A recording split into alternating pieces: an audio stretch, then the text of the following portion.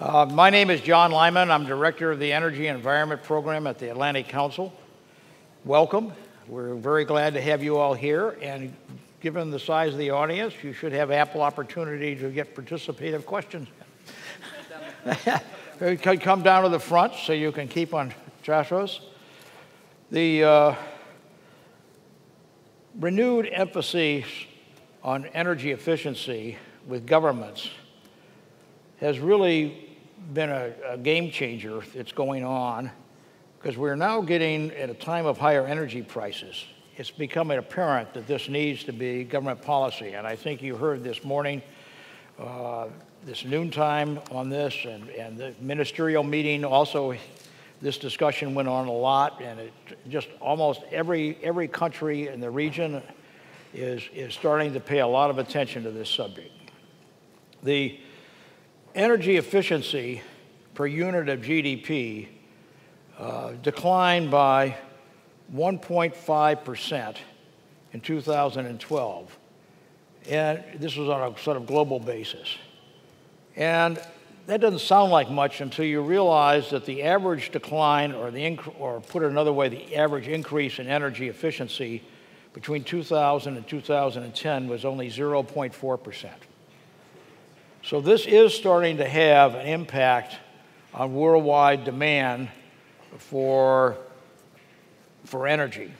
And it will have a bigger impact as governments develop better programs, better incentives, and we get more public interest in the subject. Obviously, the biggest improvements have been in countries with highest energy intensities, like Russia and China. China, back in 1990, actually consumed on an energy per unit of GDP 4 times the world average. Now they consume at half the world average. So that's an 8-fold change in how they've been doing things. Other countries will start to do that as well. There's lots of programs now that are really trying to push this subject. There's the EU Energy Efficiency Directive, which you may hear about. In the US, we've got a lot of appliance standards. There's similar things in other countries as well.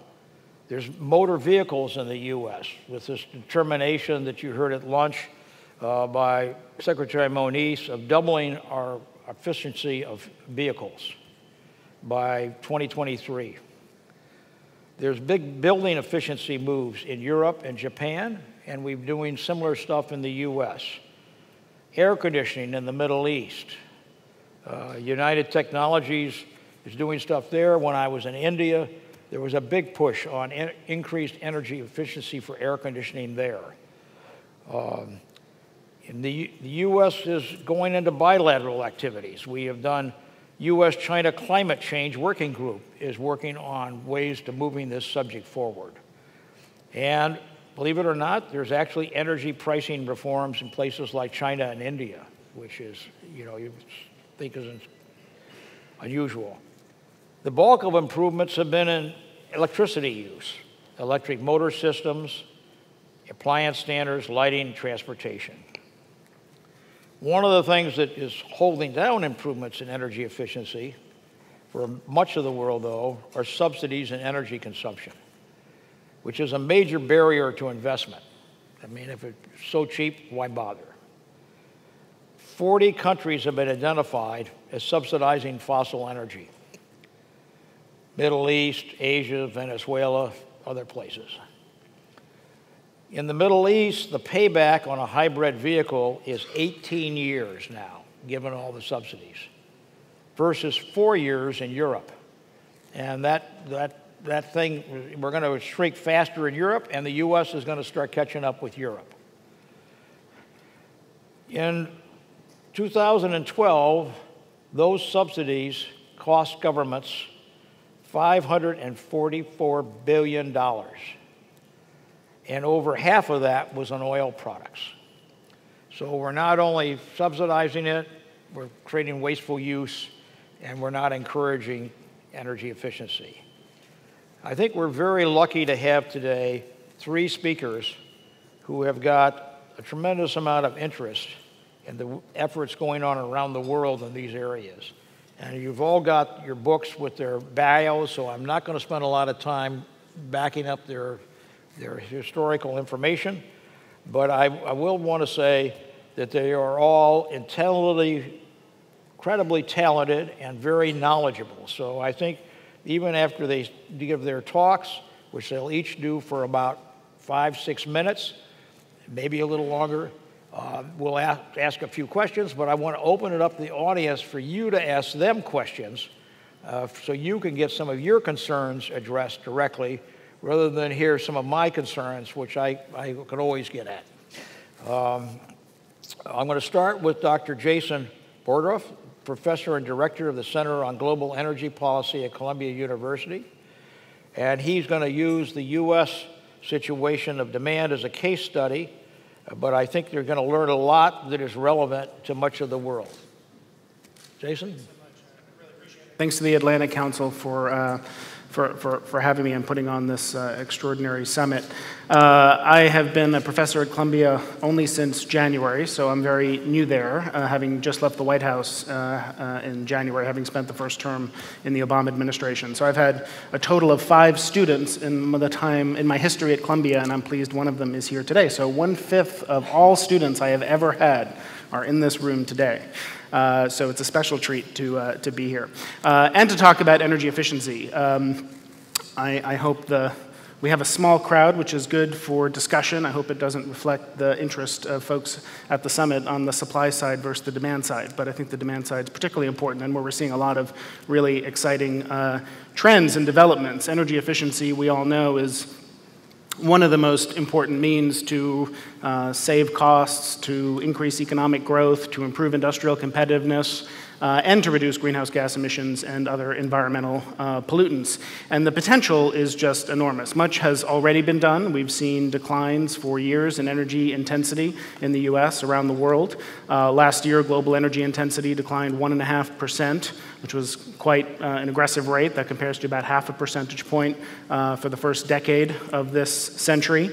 And the potential is really enormous to keep that going. Efficiency represents the largest source of untapped greenhouse gas emission reductions. There's no stabilization scenario that I know of that is realistic that doesn't include a significant piece of the pie for energy efficiency. Fatih Birol, who I thought was on the panel but is not, there was a typo in the book, but he was at Columbia over the summer and presented the climate change report that the IEA put out over the summer, recommending 4 steps, all of which are zero or negative cost, that policymakers could take to, in the near term, keep the possibility of a 2-degree stabilization target in the realm of reality. And by far the largest piece of those 4 was energy efficiency steps that could be taken. And I was pleased to see that the IEA just released an energy efficiency market report, consistent with the other fuel reports they do on coal and natural gas and oil, recognizing that it is kind of a hidden fuel, maybe even in some cases not so hidden, and trying to put some numbers around the size of that market, which is really quite large, $300 billion invested in energy efficiency last year alone. We often talk about energy efficiency as the low-hanging fruit, free money lying on the floor, and I think economists tend to be skeptical that there's a lot of free $20 bills on the floor, but I think when it comes to energy efficiency, there really are. They're hard to pick up. That's why they're on the floor. If they were easy to pick up, people would have already done it. But for a variety of reasons, like asymmetric information, where the maker of an appliance and the consumer don't have the same information because of imperfect information, where people don't fully understand consumption and how to calculate costs, for principal agent problems like landlords and tenants in buildings, or because of uninternalized social costs like greenhouse gas emissions and other pollutants. There are a range of market failures which do suggest that there is a role for policy to help step in and pick up some of that free money on the floor, help promote economic growth, as well as encourage improvements in greenhouse gas emissions. And there are different ways you can do that. Price is certainly one, the way that the market does it on its own, and consumers do, for different kinds of fuels in different places, respond to price signals. And then policy also steps in. And it's necessary, because there are all those market failures, I think, to talk seriously about policy standards for appliances, like you heard we're doing in the US, price signals through tax policy, investments in R&D, because we know the private sector tends to underinvest in R&D relative to the social benefits of innovation, and information and behavioral nudges like setting defaults or duplex printing or power saving modes and things that actually do, when you add them all up, make a difference. In the US, we're doing really all of these things. Energy intensity in the US has consistently fallen since the 1970s, and we've made rapid progress in recent years, even more rapid than any other IEA country. And so what I wanted to do is just spend a minute talking about oil demand in the US as a case study for how we've put some of those policies in place, because I don't think it gets enough attention given the boom that's happening in light tide oil in the US. So that's a big story. It's really important. It gets a lot of headlines and attention, as it should, and the numbers really are quite staggering. So if you look at the annual energy outlook, the US government's projection from 2005, and compare it to the most recent one, which came out just about a year ago, the amount of oil the US is projected to need to import in the year 2025 is today 12 million barrels a day lower than the US government thought it would be just 8 years ago in the year 2025. That's a staggering number. We consume 18.5 million barrels a day. And part of that is certainly because of production. Production's up about 2.5 million barrels a day over the last 3 years. You heard Secretary Moniz at lunch say that just last month, US production exceeded US imports for the first time in nearly 20 years. We're close to being the largest producer of liquid fuels in the world. But it's not only because of production, it is also, even more so, because of consumption. And so when you look at those projections for crude oil imports in the year 2025, and again compare them to just 8 years ago, 3/4 of the reduction that is now projected, the difference that's now projected, comes because of reduced demand. And so that's a really significant thing. And it's not partly because cars are getting more fuel efficient. Interestingly, it's also because for the first time in history, vehicle miles traveled is going down. US drivers are actually driving fewer miles than they did the year before for a variety of reasons, like prices and some demographic shifts and other things. The reason the reason that oil demand is projected to go down so much comes from a few different things, both market-driven and also policy-driven. So in the market, it's partly a response to high prices. When you average over a period of time to take out temporary spikes like oil prices in 2008, looking over the last 18 months, oil prices are adjusted for inflation the highest they have ever been, and consumers do respond to that, particularly when it's not a spike that goes away quickly, but when it's a sustained higher level of oil prices. So we have seen that, and not just high oil prices, but also low natural gas prices. And so for the first time, you really can see in a serious way the potential for natural gas to displace oil in probably not passenger vehicles anytime soon, but in trucks, in trains, in marine transportation, and also in industrial applications. Not just in the US, but globally. We will see, these are still small numbers, but the growth rate is significant, and we'll see meaningful displacement of oil with natural gas, I think. But it's also policy-driven. So you heard the Secretary say at lunch, we doubled fuel economy standards. We also imposed for the first time ever fuel economy standards for heavy-duty trucks. And those will have a really significant impact through 2025 and then beyond. 5 years ago, Chrysler did not make any vehicles that got more than 30 miles per gallon. Today, they make 5. Last year, Ford offered 8 models, which set a record, that are expected to deliver 40 miles per gallon or higher. So they are responding both to consumer demand because of price and also to the policy mandates in the fuel economy standards. The government's also investing in R&D in the US to try to allow this to all accelerate and happen in batteries and electric vehicles, in advanced biofuels, lightweighting materials, improved efficiency of engines and tires, and then also through behavioral nudges that I mentioned before. We changed the label that is on a car when you buy it to make the information about the cost of operating and owning that vehicle more transparent to the user. So it now not only includes miles per gallon, it includes gallons per mile, which is actually more informative than miles per gallon, and it's sort of counterintuitive. But if you take two drivers that drive in the same distance, and one switches from a car that gets 10 miles a gallon to one that gets 12, and the other one switches from a car that gets 30 to one that gets 50, the first driver has actually saved more fuel. We can walk through the math later. It was counterintuitive to me at first too, but it's because the returns from increasing fuel economy standards are not linear, and they're diminishing as you move further down the curve. And then also showing consumers how much the average operating cost of that vehicle is each year and how much they would save relative to the average vehicle by purchasing a more fuel-efficient car. So all of those things make a difference over time. And this is for gasoline prices, where the price signal could not be conveyed more clearly to consumer. It's on price cards that are 3 or 4 feet high on every street corner. Imagine what it's like in your home, where people have no idea how much the main energy, consuming appliances, how much energy they use. They have no idea how much it costs to buy the electricity that they're using for these things.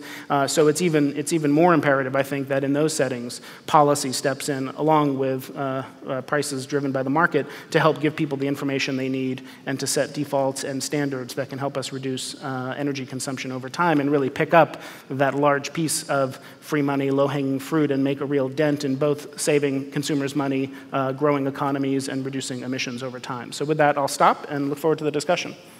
Thank you very much, Jason. I'm going to now turn to Francesco Starace, President and CEO of Enel Green Power. Here's a gentleman who's actually in the business of doing something about renewable energy. Go ahead, sir. Thank you, John. Actually, I am a little bit ill at ease here because I am not a professor. I was not your student. I'm not one of those 5. And I'm not working in a think tank. I'm not really studying things. I'm actually in the midst of trying to run a renewable energy company. Right. So one wonders, why should I be here? Because this has nothing to do with renewable energy. But there is always a little bit of an overlap between energy efficiency and renewable energy. And I don't know why, but it is like that. It happens, and I think there is some kind of rationale around this.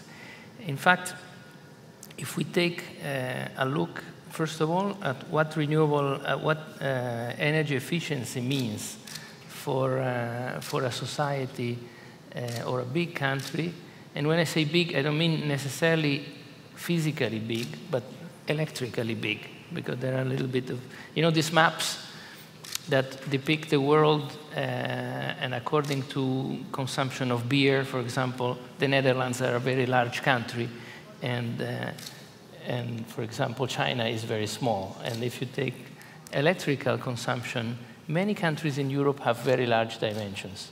Europe is, in fact, quite a large electric power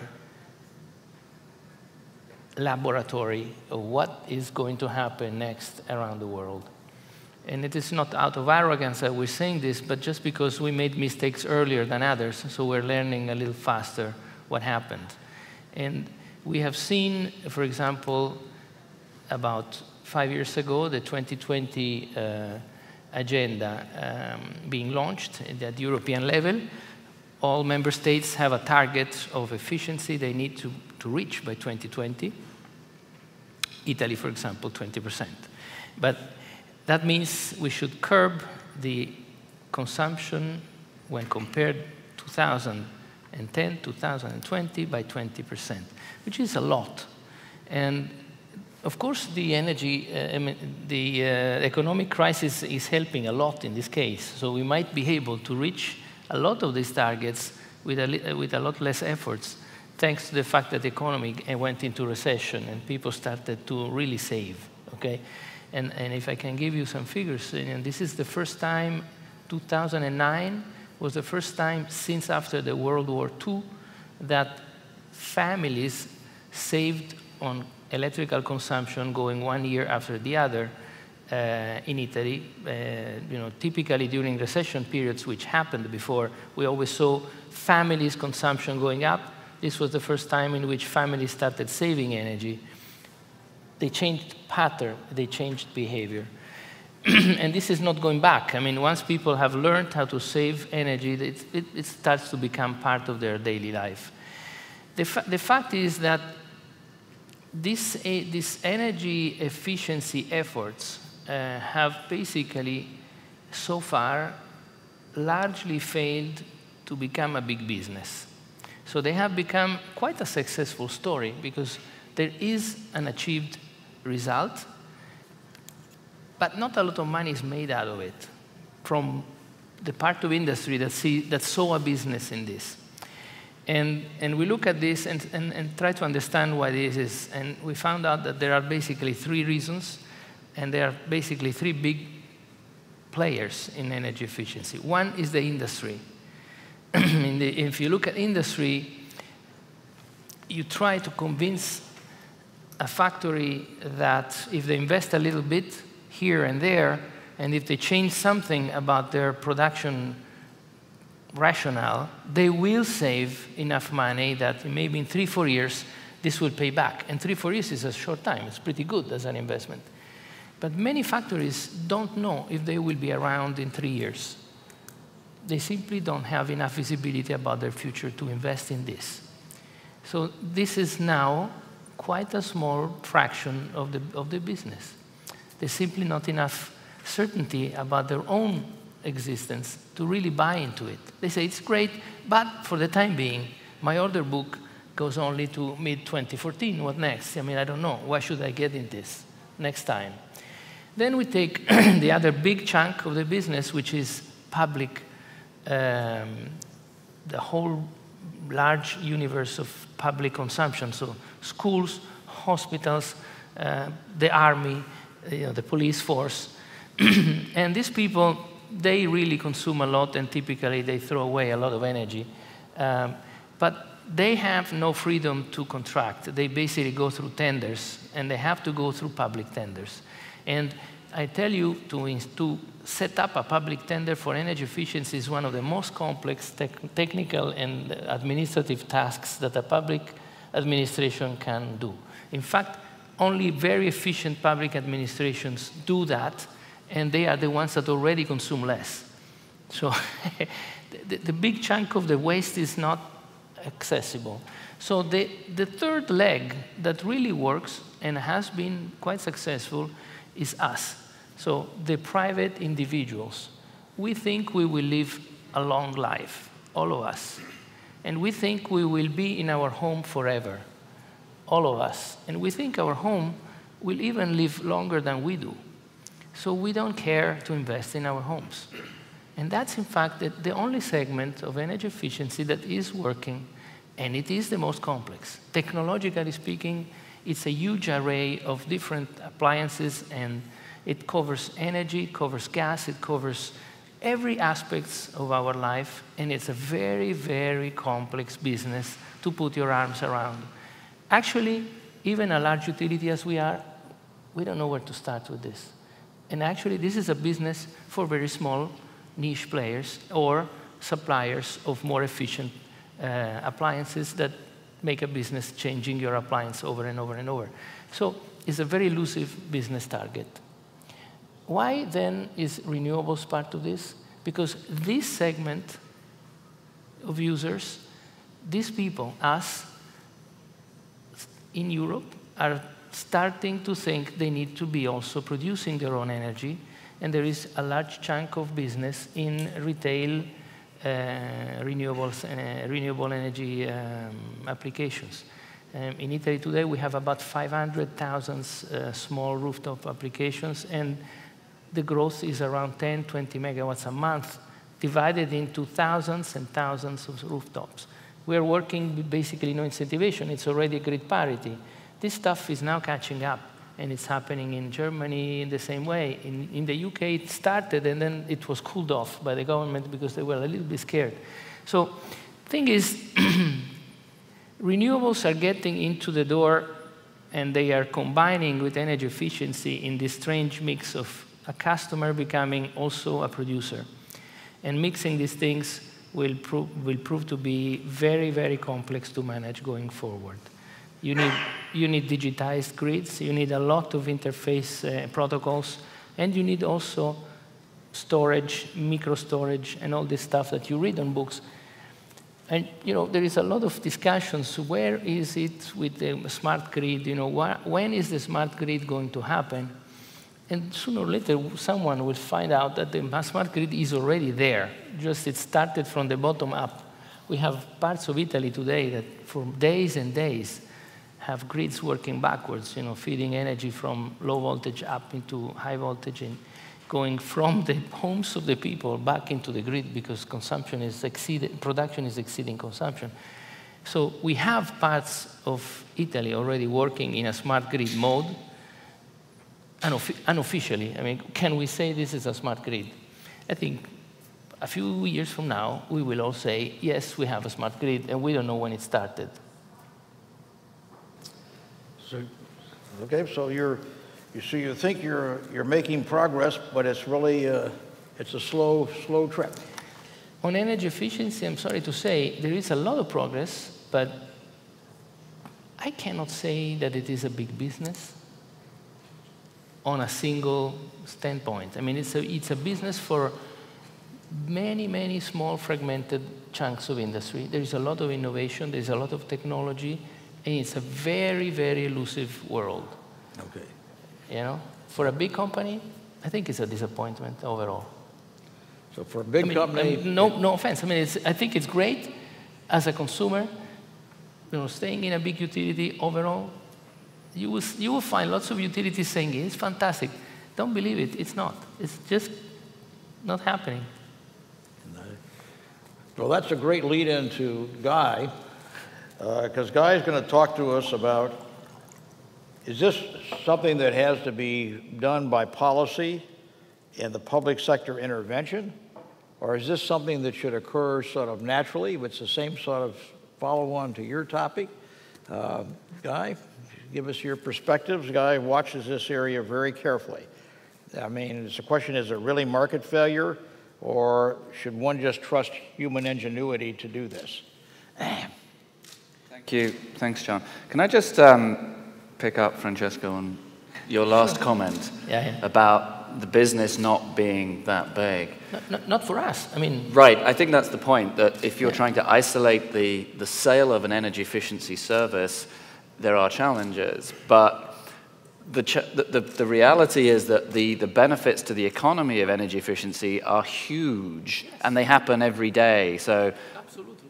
I'm not denying this. Right. I'm just saying, so the benefits from the point of view of a large utility, I don't want to make names here, I'm saying those big utilities that are sending the bills to everyone, are they making a big business out of this? Not. Right. We're not. Okay. I'm telling you, we're not making a big I'm not disagreeing. Other people, yes. Right. And it's that incremental, imperceptibly small change in the materials used in the tire that they put on your car that improves the rolling resistance by 0.5% or something infinitesimally small that permeates throughout the economy. You can identify big step change technologies like compact fluorescent light bulbs moving to LED light bulbs, LED screens, TV screens. Yeah, it wasn't 10 years ago we were watching TVs with cathode ray tubes and valves that would overheat, and now even the laptop is being replaced by the iPad, and that has got 1/10 of the power of a laptop. So the efficiency improvements that we are seeing throughout the economy are really profound. Yes. And I think, John, you mentioned some sort of national statistics. If you split the world into the developed world and the developing world is improving its energy intensity about 1.5% a year. The developing world, China, India, is improving at 2-3% a year. The problem for the world is that GDP is increasing at 3% a year, real. So on average, we are consuming more energy in the world, even though we're getting better at using it. And I think that trend in energy efficiency splits into two supporting sort of drivers. One, which we've talked about, is the technology itself. Cars, electrical devices in the home, lighting. Aircraft are now 25% more efficient than they were 25 years ago to transport a person 1 passenger kilometer. But the other shift that we're seeing, and this is a sort of a rule of law, is that as economies evolve, they become less dependent on the energy-intensive parts of the economy. They move from primary manufacturing, sort of primary industries, to secondary manufacturing, and then to services. The most valuable companies on the New York stock market today are Apple, Google. I think Apple is now more valuable than Exxon. So that is sort of an illustration of how much we value knowledge and the efficiency with which we go about our daily lives, our ability to use our time more productively, rather than the infrastructure that we have around us, the buildings, the cars, the materials that we use. There's only a certain amount of materials, energy-embodied materials, that we can actually consume as individuals. I can buy a bigger house. I can have bigger rooms. But at the end of the day, I can only really have one, maybe 2 houses. There's a limit to how much materials we can consume as individuals. We then start to move into more, so the economic returns to energy start to diminish as we get wealthier and wealthier. And that's good news if we want to try and see a point in time where we have peak energy consumption in the world, which we will, we think somewhere between 2025 and 2030, including China and India. We are going to see energy consumption peak, even with growing population, because the wealth will reach a point where the improvements in energy efficiency will start to take over the trend in underlying economic growth. Is there a case for government intervention? So this is an incredibly powerful, these trends of the evolution of the economy towards the service sector and high tech and underlying technical improvements, most of those happen without government intervention. So the case in point of US vehicle standards is a good one. Do we need, I haven't got the statistics, I would say 90% of the energy efficiency improvements that we see and use daily do not come about because of government policy. They come about because it just makes sense. And every time you buy a TV screen, it's going to be more efficient than the previous one. The mobile economy we have with our apps on our phones happens because it happens to be a more convenient way of using it rather than sitting down behind a PC, which consumes 20 times the energy. So these are happening anyway. These are technological improvements. What role does government have? Is there a failure in the market for our consumption of energy?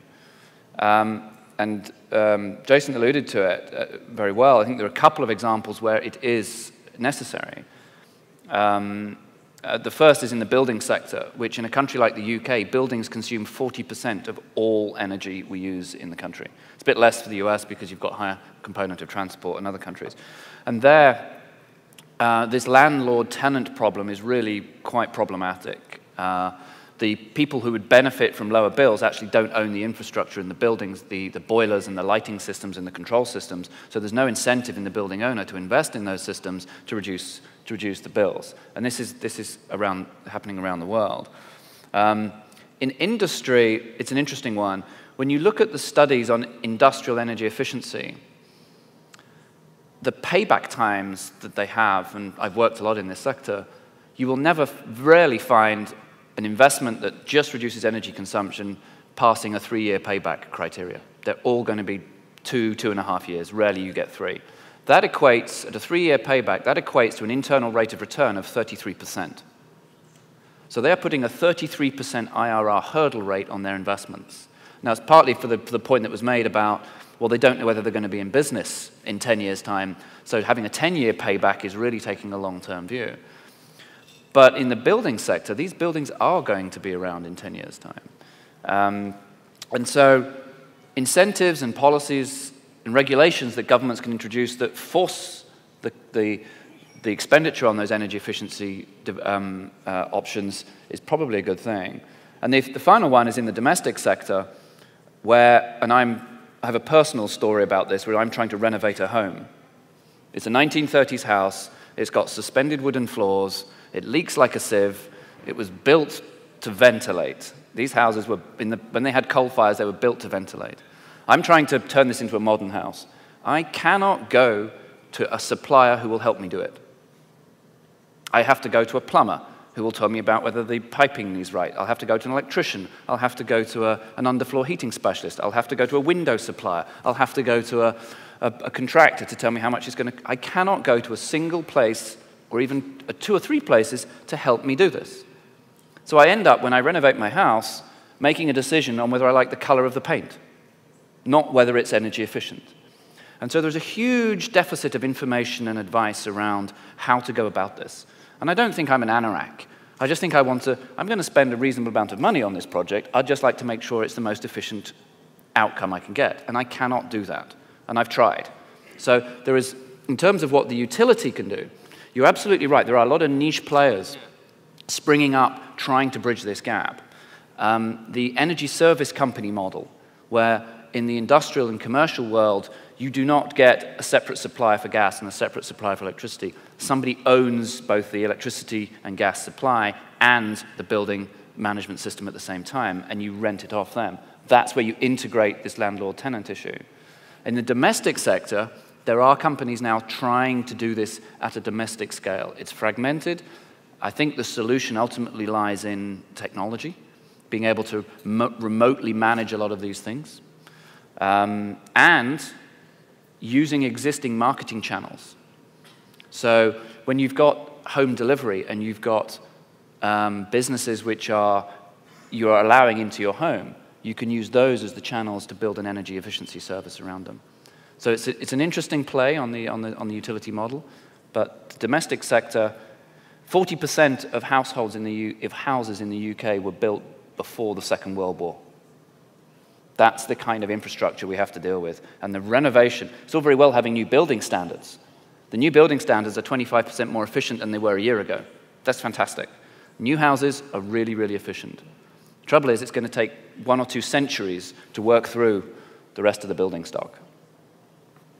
The good news for the world is that the Chinas and the Indias that are building fast, they can put in new standards and they can make a bigger difference in their housing stock. But you're absolutely right. Europe has got a big problem as to how fast they can transition.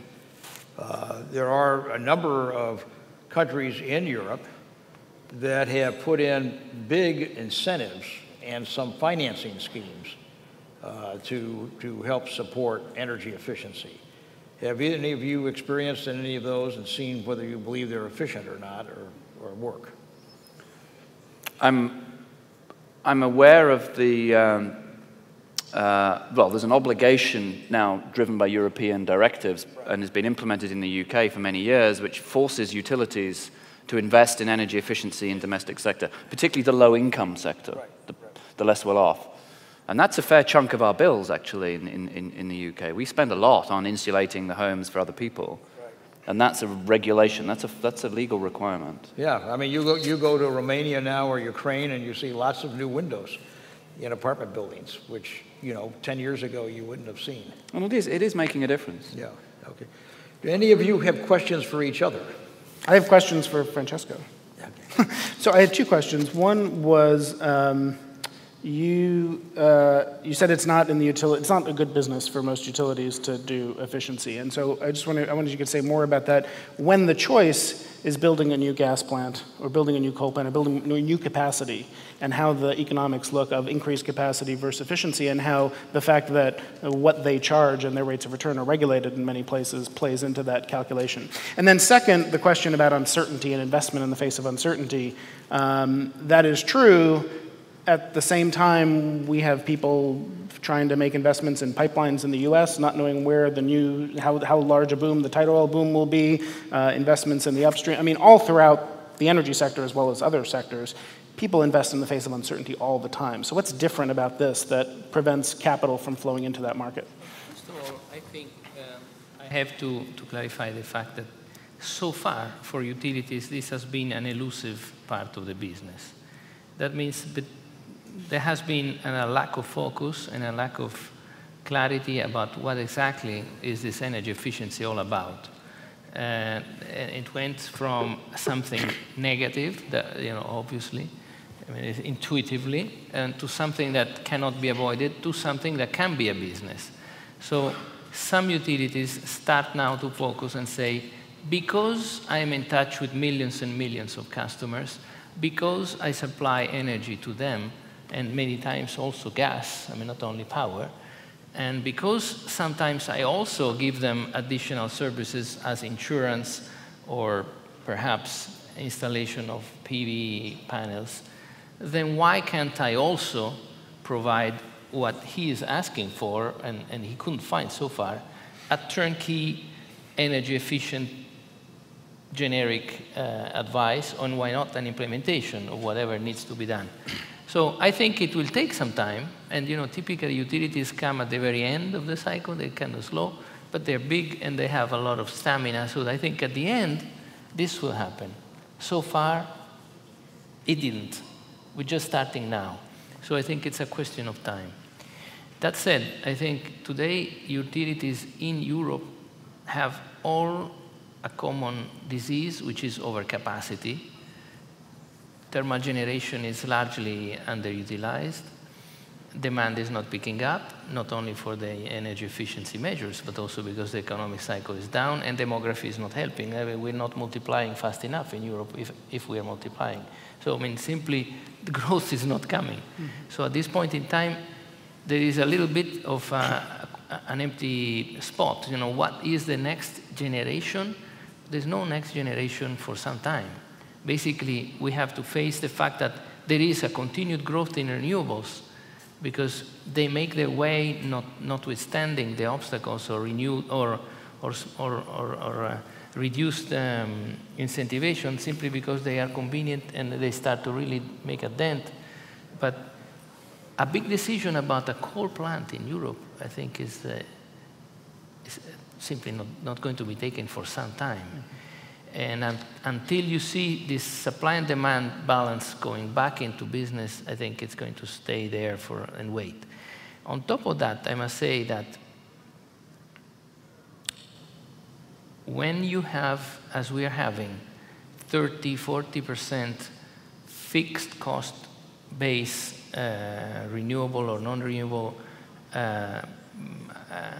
energy into the system, a system marginal cost merchant exposure becomes a very different and very dangerous point of view going forward. So the debate in Europe is what needs to be changed in markets so that an informed decision can be made going more than 2 years, 3 years down the road. If you look at what happens in the UK, that to justify some nuclear capacity, the UK government needs to guarantee quite a large tariff for quite a long time for someone to have the nerve to invest in nuclear capacity in the UK. That is a little bit of an issue. So a lot better to invest in energy efficiency. It's a shorter cycle. It's a lot of micro decisions fragmented over time, easier to do on renewables. You have tariffs, or you have a smaller risk in smaller plants. So going forward, I think big plants are going to be extremely difficult to justify for many years to come, unless a market design is happening, and then we go back saying, all of a sudden we go back and say, also in Europe, you can have long-term power purchase agreements, as everywhere else in the world. Also in Europe, you can do long-term PPAs, as we do in the US. And therefore, you can justify some kind of investments. Today, Europe is in a situation where basically it's very difficult to justify anything because you don't have visibility of what your price is going to be. Actually, you have a visibility, it's going to go down no matter what. So I think that's, and to go back to your question, why is it that in the US someone is doing it? Well, first of all, in the US you have an economy that kept growing. All of a sudden you're back in so there is need for investment and visibility about the future of production facilities. I think because of the lower cost of energy, you have production coming back in the US and not going out of the US. you have people moving production facilities from Europe to the US. So you know that there is a factory in the US that will have a future, and therefore it makes sense to invest in energy efficiency. It's all about the outlook. And if you have an unclear outlook, and you know that there is a huge debate going on, and you know that in Europe there is a debate, what happens after 2020? What about 2030? Big debate. And what about the market design? Big debate. So while this big debate's happening, I think it makes sense that the investors take a break and say, let's wait for these guys to decide what they want to do. And then we may invest. In the meantime, it is a no-brainer that utilities focus on customers and say, let's try to crack this nut of energy efficiency, which so far has been elusive. But I hope there's many people like him, because that means there is a viable business. But there's another area where utilities are playing an increasingly important role, and that's and it's getting more and more important, and that's in managing peak power. So the flexibility markets that are being required now, so the debate, just to extend your last point, in terms of the way that the power system in Europe is evolving, and this will replicate in other parts of the world as they build more renewables, they're going to have to manage peak power rather than baseload power, which means they get to a point, and we're facing this now, why are we spending $150 per megawatt hour buying a nuclear power station from EDF Energy in the UK, which is what we're doing? Because we need that reliable power. I didn't strike that deal, and I don't think it's the best deal in the world. But the point is that we're going to have to make the decision at the margin: do we build another coal or gas-fired power station just to run 5% of the time, or a few hours a year, when we absolutely need it to keep the lights on? Because that's the reality. When you've got a lot of baseload renewables, you have to have the reliable access to reliable power for a very short number of hours. And you do the maths, and you go to the consumers, and you say, what would you rather have? Would you rather pay $500 per megawatt hour just to run that plant at that peak time, or would you prefer to have your demand reduced? And if you do that right, and you across the economy, if you go to the industrial companies, the commercial companies, the cold storage companies, even in the domestic home, there's an awful lot of load management that you can build into the system. And there's quite a few examples now of utilities, I don't know if Enel's doing this, but getting involved in managing load in that way. We have we have a fully digitized digital meter system in Italy. All the Italians have a digital meter. So we all have tariffs that vary depending on the hours. And this is clearly the first enabler for a big consumer behavior change, because if you charge hours that are more expensive and hours that are less expensive, you would imagine that people would say, okay, then I shift my consumption in those hours and stuff like that. So, but this happens at the beginning, the first few months, and then people go back to their habits, because the difference is not that big. So I know this is disappointing, but human brain is a little bit difficult to really work around. It's not fully economic. And when we go at home, we want to be, we don't want to bother too much. This is the point. So at the end of the day, the big thing is utilities. They have a huge opportunity to manage the grids a lot smarter, in a much better way, in a completely different way as they were designed at the beginning. And that can be done. The good news is, yes, it can be done with very little expense, a lot of brain power, and it's happening. So that's really where the focus and the value creation for utility is going to be down the road. Big plants, they are already there. You don't need to worry about it. They just don't write them off totally. They will be around for a long time because it's too expensive to shut them down and dispose of them. So rest assured, no one is going to take those plants away. They're going to be there, and they're going to be up and down, shut and closed every time we need. When combined cycles, gas turbine combined cycles, started to appear in Europe, we're talking about the 90s, people were saying, this technology is not working, it's unreliable, well, let's keep the coal plants on. They will never be able to modulate the way thermal plants do. It's obviously not the case. So these plants can do many things. They are there. We have fully amortized them. Why worry?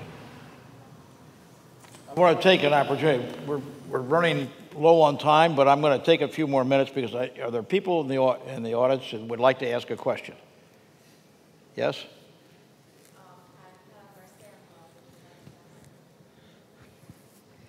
Hi, I'm Mihala Karsten with the Atlantic Council, the Atlantic Council's Energy and Environment Program. And my question, I think, is directed to all three of you, whoever can answer it.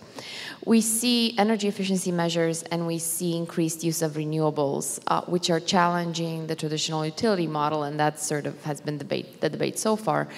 What are the critical changes that you see either in the market design or the institutional structures that would enable this transformation that's actually needed to take hold and that can also bring a financial stream to utilities or to utilities in their new form if they have to change? Thank you. Go ahead. Well, I think the obvious answer, and this is the answer that you'll get from most of the utilities, is, well, let's have a capacity mechanism so that they can guarantee payment for keeping these plants online or building new ones. And that's fine, providing it is done efficiently. We're just about to design this in the UK, and I saw the early draft, and I was shocked. As an electricity consumer, how much money we were going to pay for these things to keep online. And secondly, in a fragmented market like Europe, I would first like to see better use of an integrated market, rather than individual markets operating in isolation and managing their capacity independently, because that's a very expensive way of doing it. Let's have better interconnection to start with. Okay. I would just say, you know, when we would do panels like this 18, 24 months ago, they were all about the smart grid. And now they're all about distributed generation and who's going to pay for the wires. Right.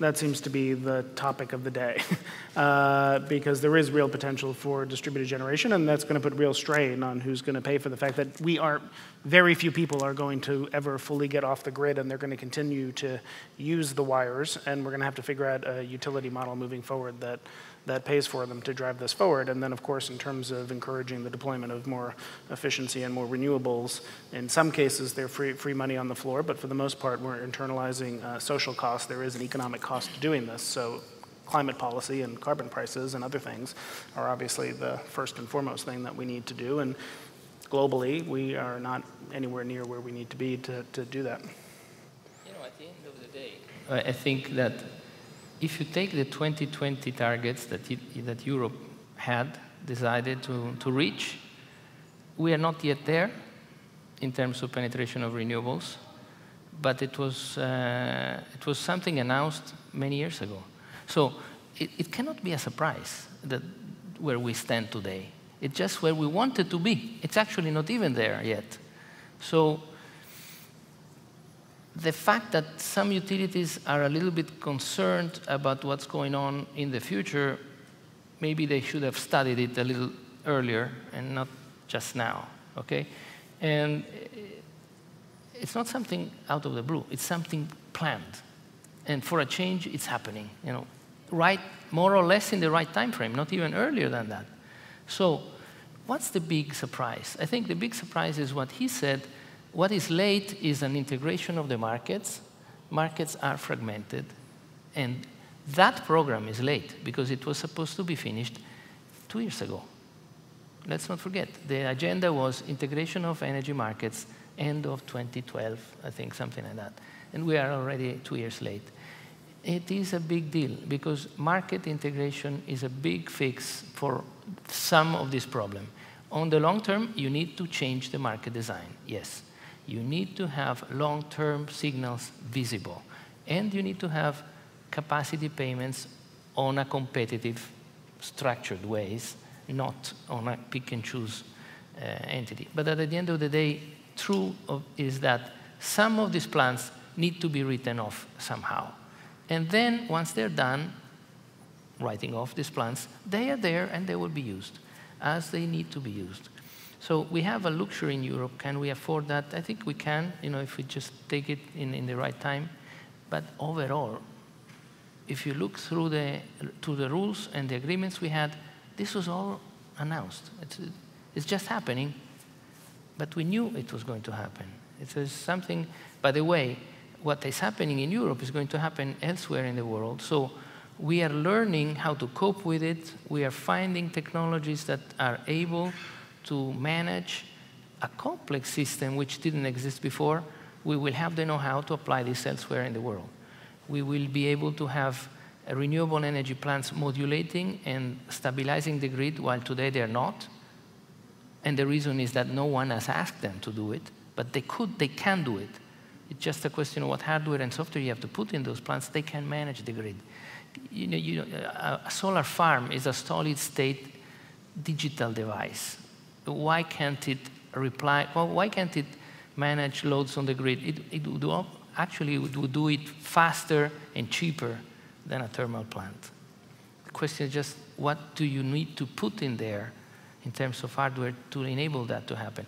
Once we have done that, it will take a year or two. We will have technologies developed in Europe that we can use elsewhere. At the danger of missing the buses, I will ask if anyone else has any more questions that they would ask of the panelists. Okay, I'd like to thank the panelists for the discussion. Give them a big hand.